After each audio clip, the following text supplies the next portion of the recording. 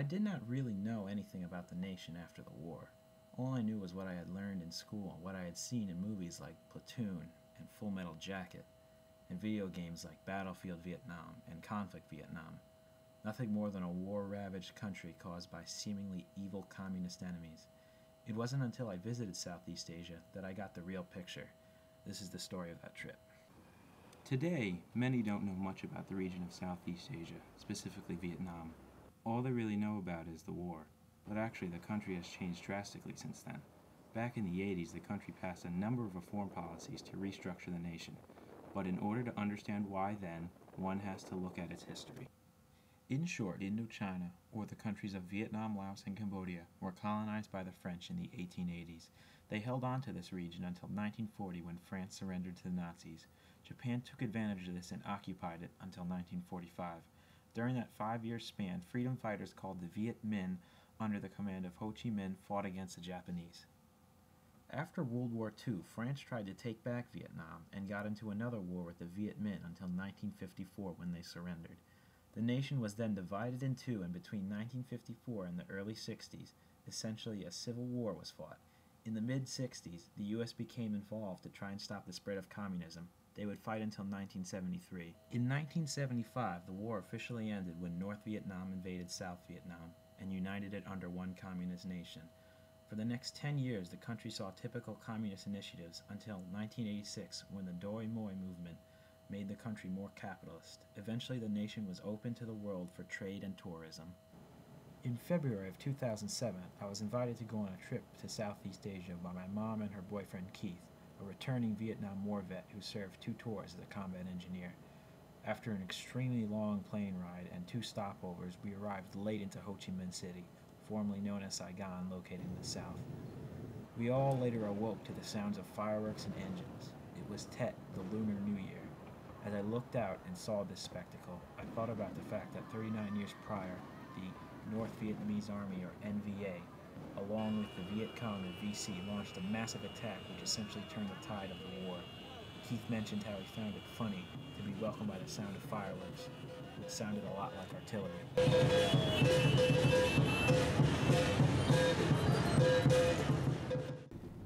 The next day, we traveled to a small region outside of Ho Chi Minh City called Cu Chi. During the war, it was used by the VC as a staging point to attack the city. Now it is a tourist destination. Along the way, we passed rubber trees, which was a huge resource for the French during Vietnam's colonial period. Cu Chi is famous because of its vast tunnel networks, but now that it is a tourist destination, it has added an entire section for booby traps used by the VC against U.S. troops during the war. Our tour began with our guide showing all the various traps and demonstrating how they worked in great detail. And this you would say that rolling trap and this little 1, 2. That's true when you step, the short step to make the foot come to the second. Let's try to attack. Okay, come here. White or trick the white in the trap. When you attack or kick from road traps, we now attack you like this. And when you get put in the middle or step in the road, and trap you close. After, we saw how some of the VC fighters lived above ground. Eventually, we were led to a shooting range where tourists could shoot weapons left over from the war.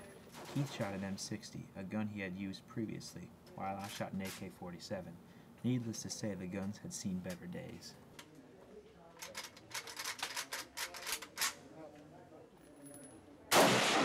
Jesus. At the end of the tour, we were offered to venture into the tunnels. I decided to go. It was small, cramped, dark, and moist. It's hard to believe how anyone could live down there for months at a time.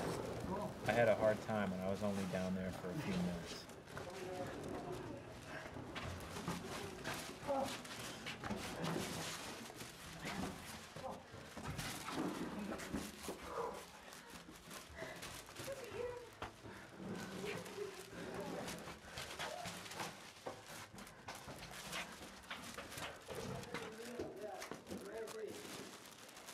Made it to the end.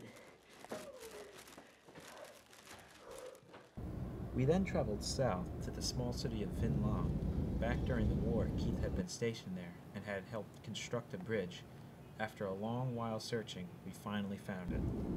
As for his old base, we were not allowed to enter as it had been taken over by the Vietnamese military.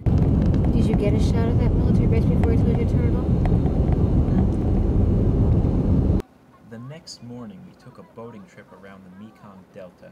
Our first stop was at a fruit farm on Ong Bin Island.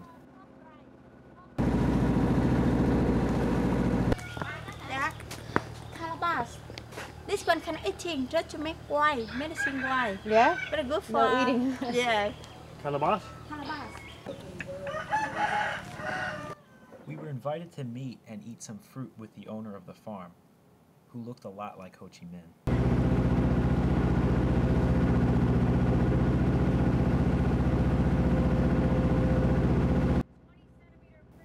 After, we took a quick ride over to the island's nursery.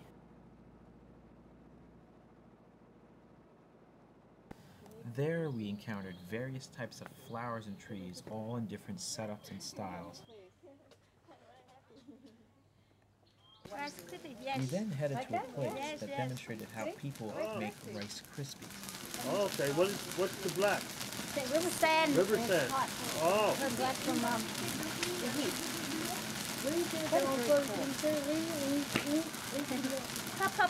Pop music.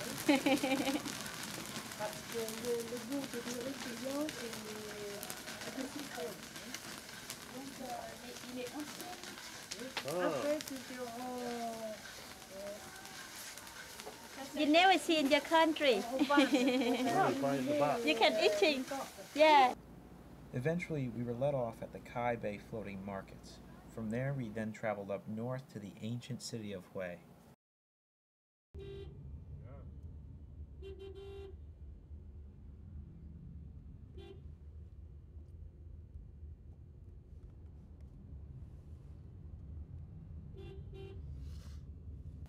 During our stay there, we saw the Thien Mu Pagoda, a monk monastery, the ancient citadel, and various other buildings and relics left over from the past dynasties, as well as the recent war.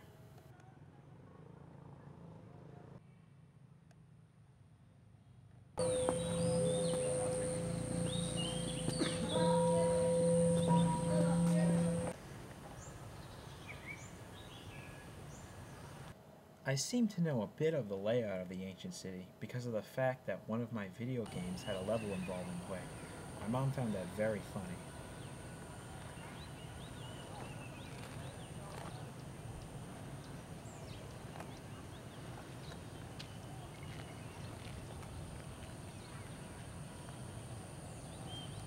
Before moving on to the city of Da Nang, we stopped at an ancient tomb up the Perfume River. The taxi had left us, and the only way back was by scooters.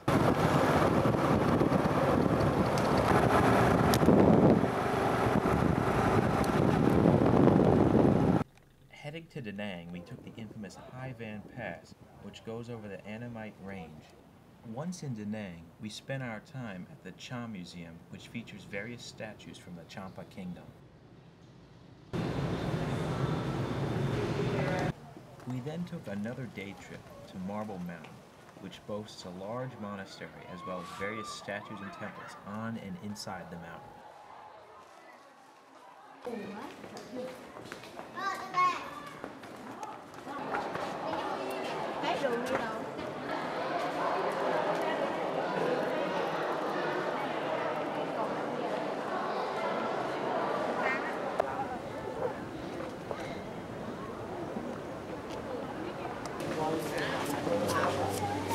From there, we would travel to Hoi An.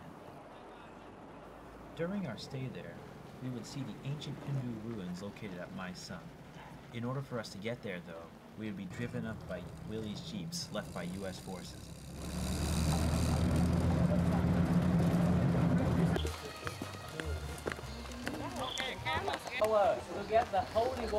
We also took a boat ride around Hoi An.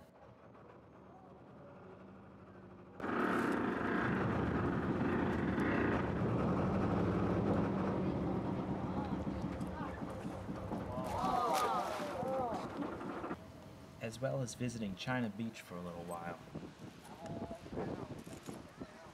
If you need something else, Our last stop in Vietnam was the capital city of Hanoi, located in the north. Xếp hai hàng theo thứ tự. Yêu cầu các hướng dẫn viên thu toàn. One of the first places we saw was Ho Chi Minh's mausoleum. In it is his preserved body on top of a bed of roses under glass. No cameras are allowed in. Continuing on, we would see various historic sites, including, but not limited to, Ho Chi Minh's home and the National Military Museum.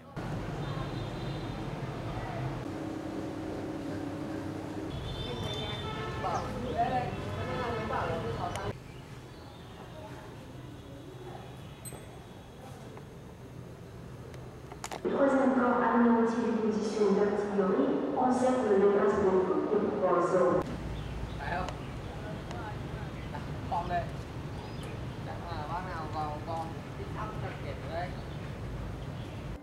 We also attended a traditional Vietnamese water puppet show.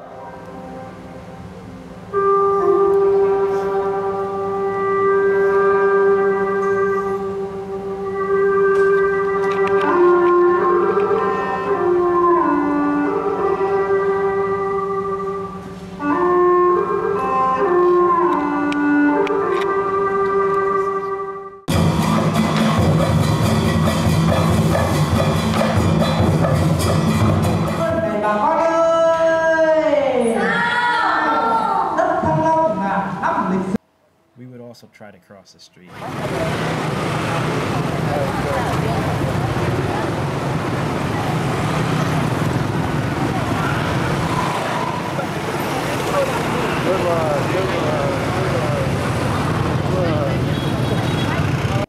Additionally, we traveled to nearby Ha Long Bay, which was seen in the 1997 James Bond film Tomorrow Never Dies. While there, we would spend a night on a junk while seeing the bay's famous karsts and visiting the Thien Kung Grotto.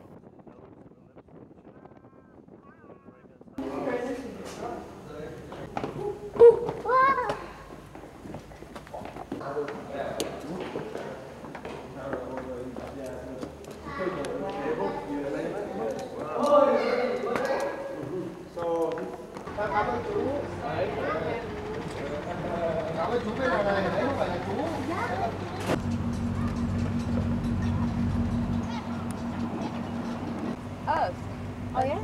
That's me. Patrick. And you're Patrick. When we returned to Hanoi, we visited many more sites, including the infamous Hanoi Hilton, where such American POWs as Jeremiah Denton and John McCain were held and tortured during the war.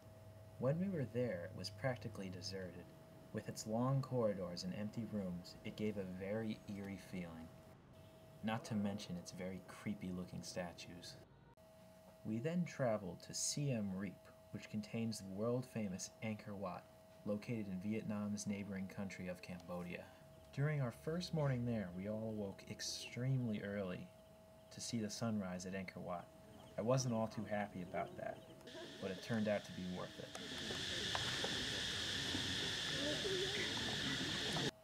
To many, Angkor Wat is well known because of the fact that it was seen in the first Tomb Raider movie.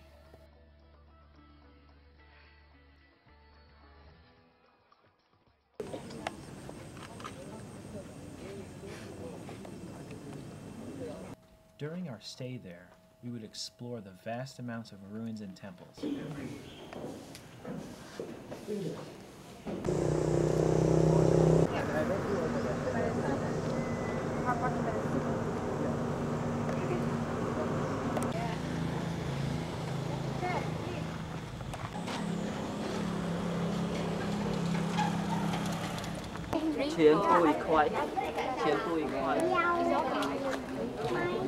I even got to go up in a hot air balloon.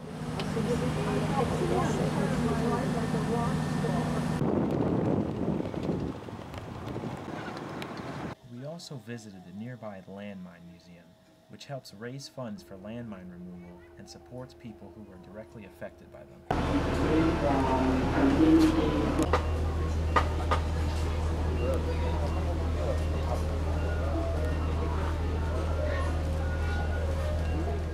Our final stop on our journey was in Bangkok, Thailand, where we traversed the city, seeing many different sights.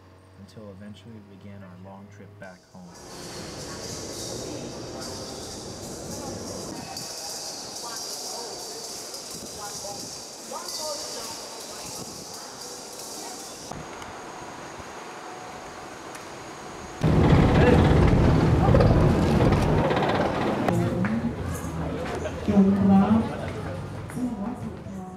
In the end, I saw and learned a lot about Southeast Asia.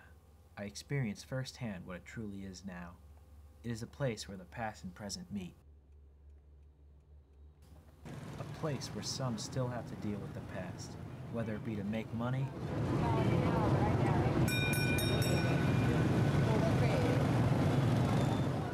live with the fact that communism took over, like some of Vietnam's southern people,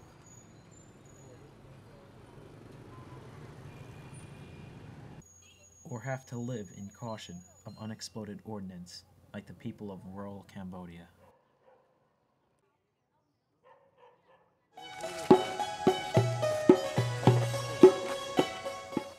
But it is also a place where people look to the future, where they can see new chances and opportunities. As one tour guide said, we're communism, but really we're capitalist. It can, to the few who fought, be a place to return to seek some sort of closure. For others, it can be a new perspective on an old issue.